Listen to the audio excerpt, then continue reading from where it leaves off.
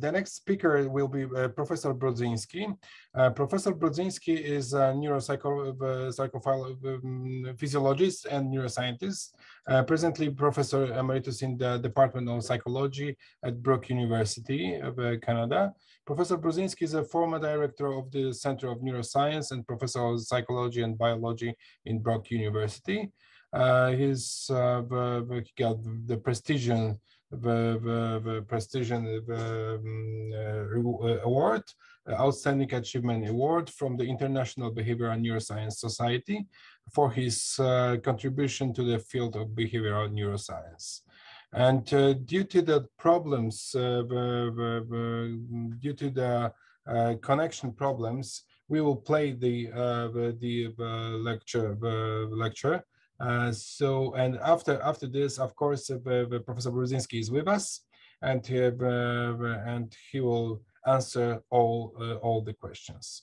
So okay, so have a nice lecture. Thank you very much.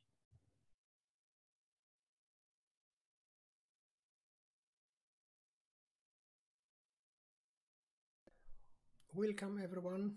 I would like at the beginning to thank organizers for setting this interesting symposium and for inviting me to present to you my lecture. I would like to talk about mechanism of emotional arousal, nature of that arousal, mostly based on rat studies and ultrasonic vocalization.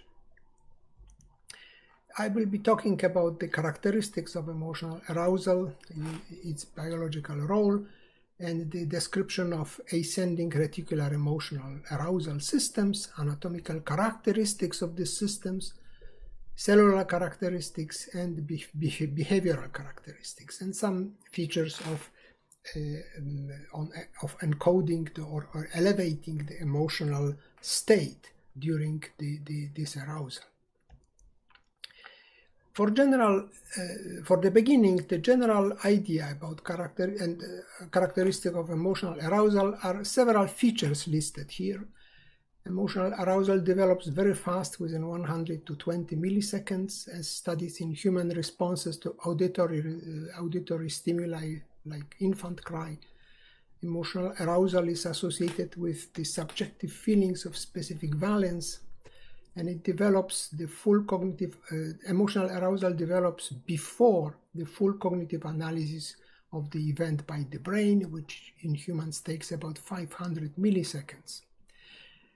Negative emotional arousal stops other ongoing activities of the organisms, and in this talk I will be mostly talking about negative arousal because it was simply studied more in our laboratory.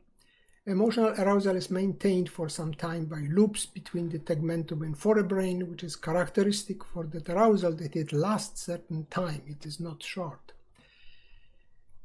Emotional arousal potentiates attention processes, and it may lead to development of the full emotional state with endocrine and atomic components within 2 to 4 minutes. The general biological role of emotional arousal is modulation of cognitive processing by enhancing processing of salient stimuli while reducing processing of non-salient stimuli. So environmental stimuli with emotional value will initiate emotional arousal, and that would lead to modulation of cognitive processes, for example, attention or memory. Cognitive and emotional arousal are parallel systems. In yellow color is marked the classical cognitive arousal system, reticular activating system. It starts from the brainstem reticular formation. This is the stippled yellow area, and it is targeting the all cortical, neocortical areas. While the emotional arousal system originates from fragments of the brainstem, from laterodorsal tegmental nucleus and ventral tegmental area, and projections are innervating the subcortical areas, only small area of prefrontal cortex, and the rest is subcortical. The lateral tegmental nucleus is marked its terminal fields in a green area and ventral tegmental area in red area. The laterodorsal tegmental nucleus innervation comes from so-called mesolimbic cholinergic system. This is ascending system up, and it is responsible for aversive arousal. While the ventral tegmental area is well-known projection of mesolimbic dopaminergic system, innervating mostly nucleus accumbens, and is responsible for appetitive arousal. So those are two different arousal systems, because the aversive arousal and appetitive arousal have to prepare the organism for two different types of responses. Those ascending emotional arousal systems are very extensive and diffuse, innervating large areas of the brain. On the left-hand side is ascending mesolimbic cholinergic system. On the right-hand side, ascending mesolimbic dopaminergic system. They start from small group of cells, and the axons are diffusely innervating entire brain, actually. Though if in cholinergic system, the innervation as shown here in the mouse cortex is very, very dense. The axons are thinner and thinner, and they communicate by varicosities. Those are the bulges on the axons which can release transmitter. So the system here on the lower part, you see the enlargement.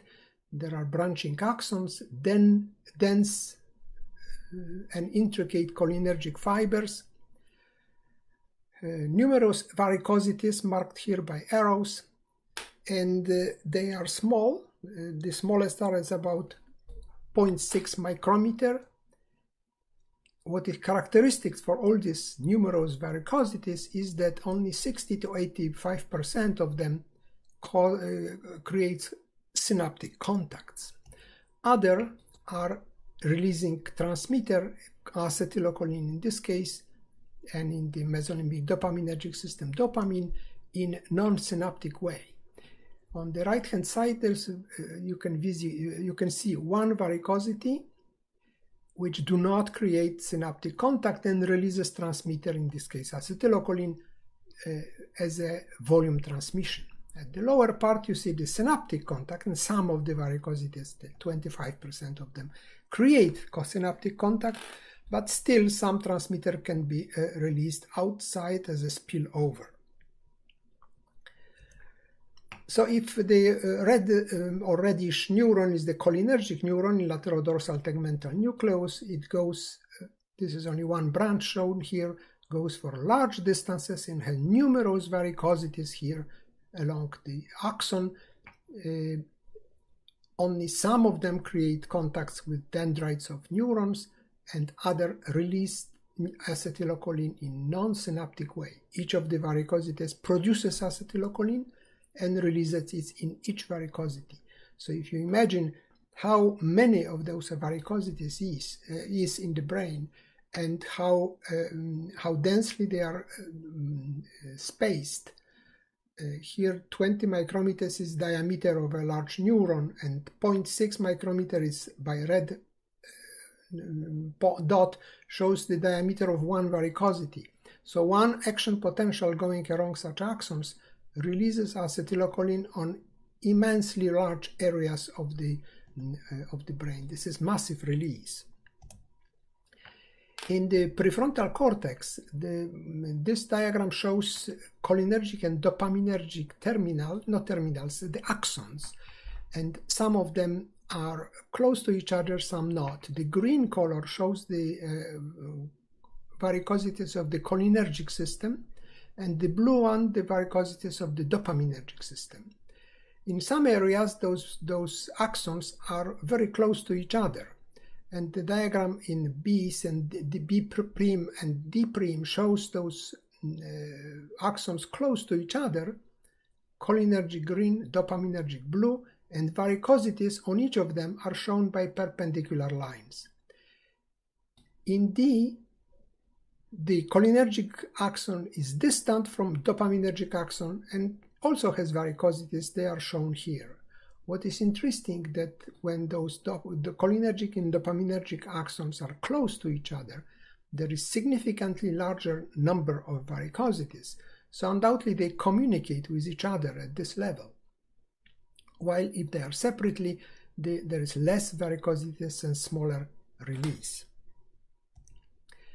We studied this in cholinergic system. We studied this release and what acetylcholine is doing to postsynaptic neurons or to the vicinity of the released acetylcholine. We implanted electrode in the laterodorsal tegmental nucleus for electrical stimulation, and we recorded from the terminal fields, in this case anterior hypothalamic area, from single neurons by multibarrel pipettes, which allows us co-injection of acetylcholine or scopolamine to study the cholinergic natures of those neurons. What is interesting is that any stimulation of laterodorsal tegmental nucleus has effect on spontaneously active neurons on anterior hypothalamic area. In A at the top, you see the spontaneously active neuron. Each of those dots, small dots, is one action potential. At the S stimulus, the stimulation of laterodorsal tegmental nucleus occurs. After stimulation, marked here by a red bar, is a silence. The neurons are firing rate is inhibited.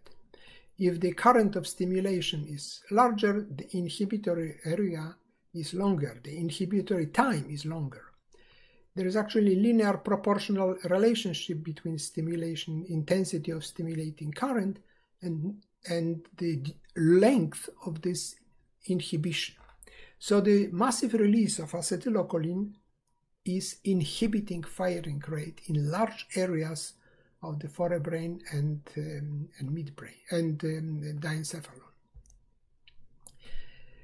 Here we repeated this with cholinergic, which is stimulation with carbachol, so pharmacological activation of those neurons, and release from the pipette. Carbachol inhibits firing rate.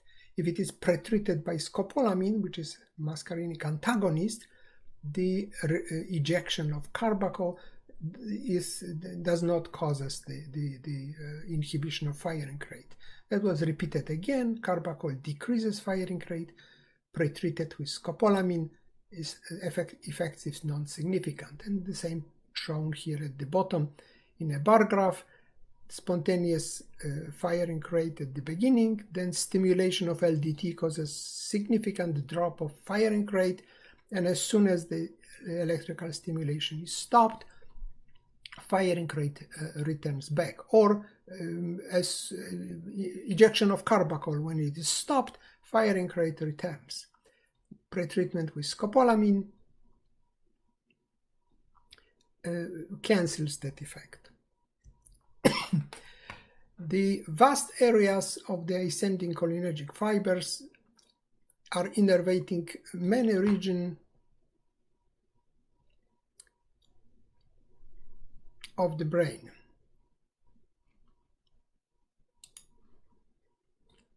Here on the left-hand side, you see the dots which are showing active neurons, which we tested, and it was 83%.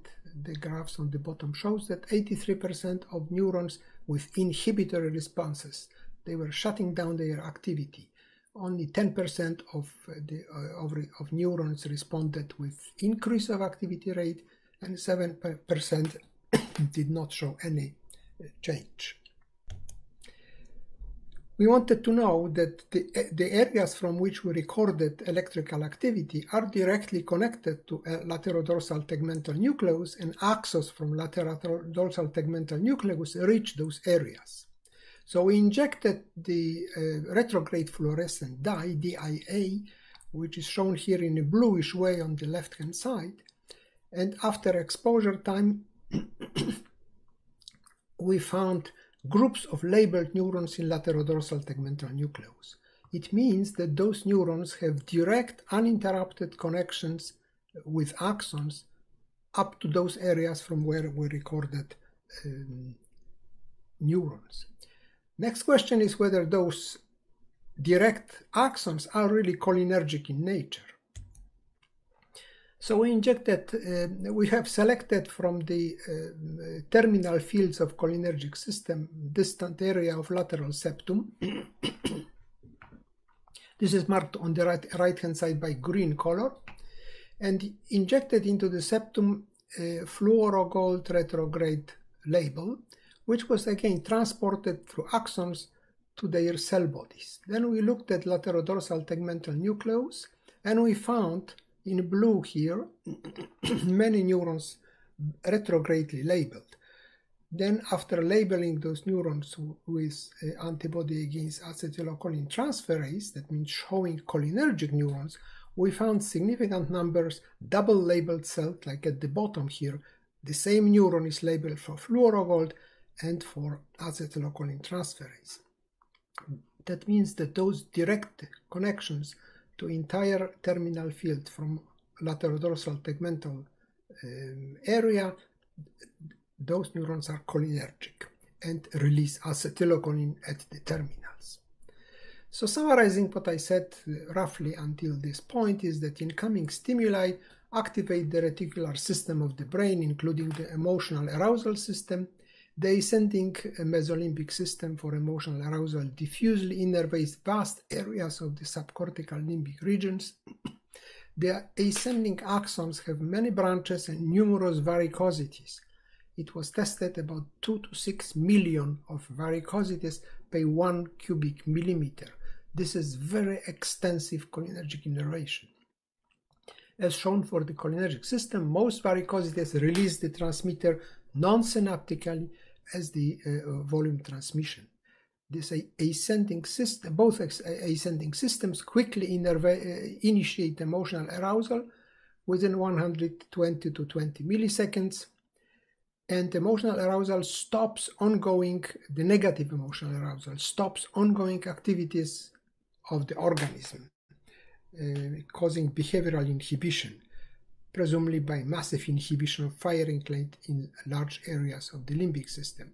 The dopaminergic system causes very brief stop of decrease of activity, but it also has inhibitory effects on the postsynaptic neuron.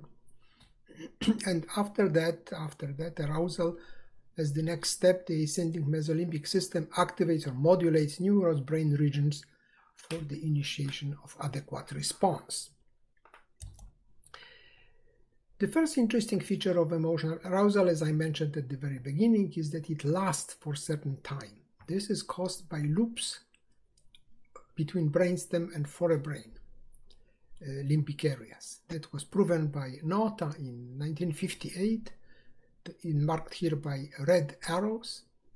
In limbic midbrain area, shown here by LMA, that includes part of the reticular activating system and the laterodorsal tegmental nucleus and ventral tegmental area. Now LS, those are limbic, diencephalic and forebrain structures, and all those vast areas, terminal fields for those systems ascending from the brainstem. And those loops keep them for a certain time. And that, we believe, is the mechanism of maintaining emotional arousal for some time. It was recently suggested by Sakaki that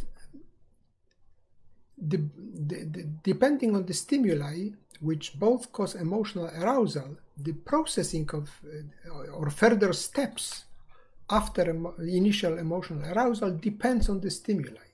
The stimuli which are important for survival or reproduction cause emotional arousal, which very fast activates in almost automatic way cognitive processes, like attention, memory, and other responses. However, social emotional stimuli, which also initiate quickly emotional arousal, have slower processing, and they require more time to affect cognitive processing and make decision what response is the most adequate, and that will include vocalization and some motor responses. So vocalization is one of the consequences of the activation of ascending emotional arousal system. And you are very familiar with all those types of vocalization. 22 vocalization is long calls with stable frequency, or shorter calls with stable frequency, or 50 kilohertz vocalization in higher frequency, of flat nature or frequency modulated nature, of different sorts like step calls, trills, step trill combinations, and other. This variety of vocalization is of course released depending on the decision which animal undertake as a result of emotional arousal. So emotional arousal leads to the decision taking. It includes many areas, including prefrontal cortex, what decision to take. We can show that in a diagrammatic way how that decision can occur. Animal can make a decision to vocalize all by ultrasonic calls or audible calls. Audible calls are emitted automatically. This is extremely fast, aversive, and those are the well-known squeaks or screams. If animal undertakes the decision to emit ultrasonic calls, there are again two choices. So each step labeled with number is binary, has only two choices. So if ultrasonic, if they are aversive, they go to 22 kilohertz calls. If they are repetitive, they are 50 kilohertz calls. Now, if aversive, we have again two choices, short or long calls. If they are repetitive, flat or frequency modulated calls. Then frequency modulated calls, again we have dichotomy, 50 kilohertz calls with trills or 50 kilohertz calls without trills. We can continue further like that. So step by step, the brain can makes decision what calls to emit depending on the behavioral situation as a result of emotional arousal. There are other features of behavioral manifestation of emotional arousal, not only vocalization. Here you see the decrease of locomotor activity after injection of carbachol, which causes the same as massive release of acetylcholine. This is mapping of the rat brain, which shows with black dots areas which cause significant behavioral inhibition. The larger the dot, the bigger the inhibition. This is expressed as percentage of control. Now the triangles show the actual opposite increase of locomotor activity. So the areas from where the decrease of locomotor activity and behavioral inhibition occurs is exactly the fragment in here, fragment of the terminal fields of ascending cholinergic fibers. If we put that in layers into the diagram, from top to the bottom, you see this is the area below the control, the area of behavioral inhibition, which is exactly fragment of the ascending system, cholinergic system. Now the dopaminergic system causes opposite response. So injection of amphetamine will increase locomotor activity. The dots on the left-hand side show areas in the shell of nucleus accumbens and around, which increases vocalization of 50 kilohertz calls in rats. And from the same points on the right-hand side, you see increase in locomotor activity compared to saline injection or spontaneous control.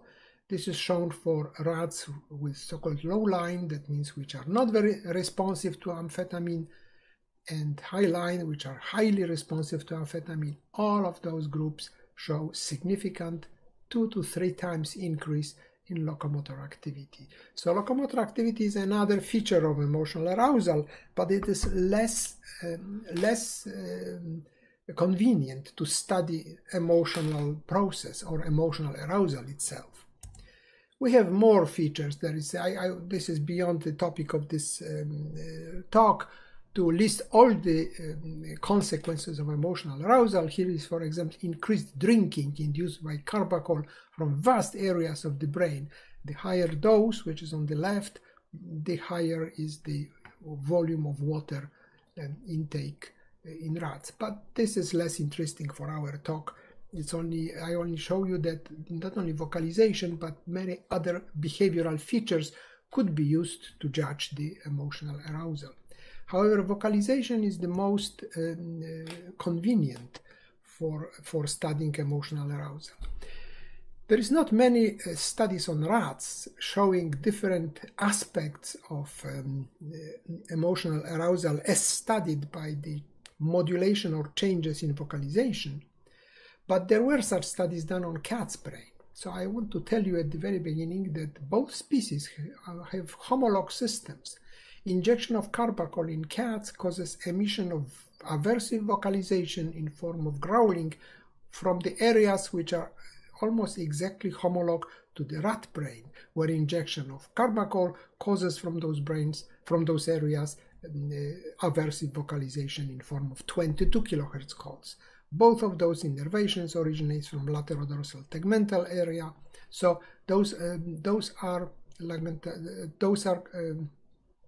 homolog systems.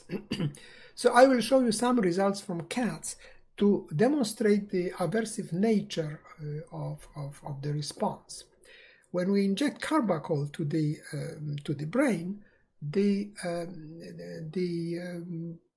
animal is seeing entire environment as threatening, as unpleasant, and pays attention to any feature of the environment which might be threatening. It usually responds with prolonging individual calls. That was not carefully studied in rats. That's why I will show you that on the cat's brain, on the cat's responses. Here is the course of vocalization as accumulated vocalization time. So duration on individual calls is summated together. And after injection of carbachol marked with red arrow, the vocalization increases very quickly and then gradually decreases over half an hour. Now, during that time, if we try to provoke animal or stimulate animal by just being close to it, which was shown here by the black bars below the diagram, the animal will respond with modulating its vocalization, prolonging time of vocalization. Those cats are familiar with humans and friendly with humans, but after injection of carbacols, humans now present danger to them. So if we are extending a hand to the cat, immobile, just extending and keeping the hand like that, the animal does not changes very much, not significantly, its vocalization. The lowest line is the control. But if we begin to move that hand, wave the hand to the cat, then it significantly increases duration of vocalization of individual calls during those times of movement. This is movement of the threat, potential threat objects. Now here it is analog experiment, but now we change the parameter of distance from human to the cat. Again, black bars is the time of provocation. So we approach the rat from about 10 meters and we're standing there, just standing 10 meters from the cat. There is not much change in the responding. The lowest line is the control. The response after 10 meters is not significantly changed. Then we approach to 3 meters to the cat. Again, there is some response in the second and third repetition of the stimulus, but when we approach to 1 meter from the cat, the time on individual calls was significantly increased. So the distance to the threat appears to be important during emotional arousal. And here we repeated that experiment again on cats, now this time for the auditory stimuli. We presented 250 hertz tone, and that did not cause any change in vocalization compared to control. But when we applied through the loudspeaker dogs barking, you see extremely significant increase in duration on individual calls summed together over this period of time, which is 5 minutes. So in this time, the acoustic stimuli were important. So its emotional arousal is raised, and now the animals its sensory systems and the emission of vocalizations are operating at different level.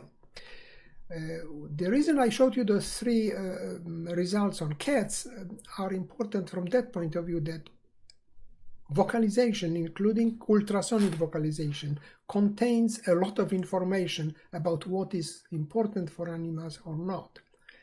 What features, in this case, on the aversive response, which features are important and which is more or less important to the animal. We record usually number of emitted calls, but the information is also coded in duration of individual calls. It was noticed in rats with 22 kilohertz calls. The duration of those calls varies depending on the behavioral situation, depending on the severity of threats, but it was not really carefully studied. This experiment clearly shows you that the relationship. So if I would like to conclude, to make a summary of not only the results I presented, but general understanding what the ascending mesolimbic systems are doing in the brain. So the ascending systems, cholinergic for aversive states and dopaminergic for hedonic states, influenced vast areas of the subcortical brain structures. The mesolimbic systems work very fast by direct and branch connection and massive release of transmitters via varicosities that flood vast areas of subcortical regions with the relevant transmitter. Dopaminergic system does the same as cholinergic system. Although the terminal fields were less studied than in cholinergic system, that's why that in aversive responses, that's why I focused mostly on aversive system. Emotional arousal is maintained for a prolonged time and associated with subjective feelings that focus the organism's attention on the salient stimuli. Emotional arousal activates sensory and motor system, prepares the organism for an upcoming situation, and causes emission of vocalization as a social signals. This is equally important for the animal as individual preparation for the incoming salient stimuli. The state of prolonged emotional arousal increases animal sensitivity to all physical aspects of the salient stimuli, which is characteristic for emotional state. An emission of species-specific and valence-specific vocalization reflects the level of emotional arousal as studied for aversive situations in what I presented in here. What is the most important, not listed here, but I should emphasize that aversive emotional arousal is carried on by 2 parallel systems, ascending mesolimbic cholinergic system and ascending mesolimbic dopaminergic system. The consequences of activity of those systems is not the same. The organism is prepared in 2 different ways to the appropriate stimuli, emotional stimuli, and each system has even reciprocal preparation. For example, motor and locomotor activity. One system is decreasing activity, the other is preparing the animal by increasing its activity. Thank you for your attention. I wanted to acknowledge some of my colleagues from at least 3 universities who contributed to fragments of the research which I presented here, and supporting organizations, most of them from Canada, all of them from Canada, which supported different aspects of that talk. Thank you.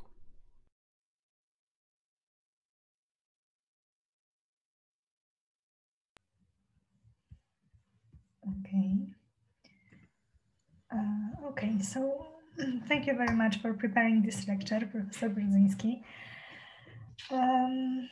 There are some questions. Some of them are in question and answers, so I'm gonna just read it because they are asked by anonymous attendee. So is PTT gene neurons also part of a negative arousal system?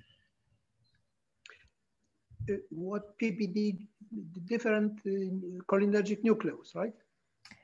Yes.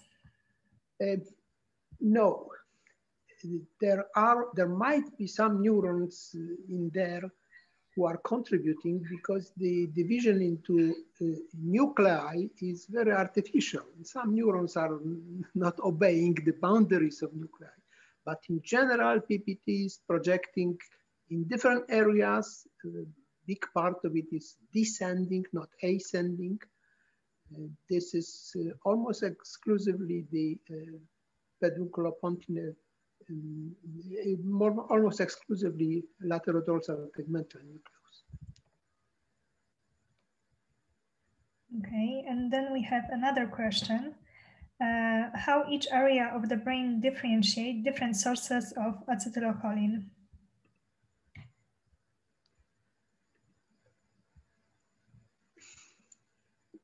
This is difficult to answer.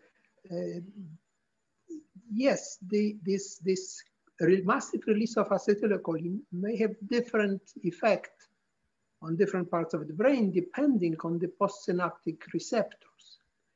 There is 5 subtypes of cholinergic receptors, and each of those subtypes carries different response. So there might be regional differences. I did not study that, and I don't think there is study carefully mapping postsynaptic cholinergic receptors and correlating them with responses. But there are some studies which are showing that yes, postsynaptic receptors will decide about type of response. What I focus on in my talk is just present a general rule rather than saying what is happening in each of the structures. Secondly, this is after the arousal or during the developed arousal. There is almost entire brain involved in it, particularly with strong arousal, strong emotional arousal in dangerous situations. So it's almost sure that different parts are responding in different way or responding in a parallel way. But exactly what part and what postsynaptic receptors, I don't know. Well, I hope that answers the question that the person has asked.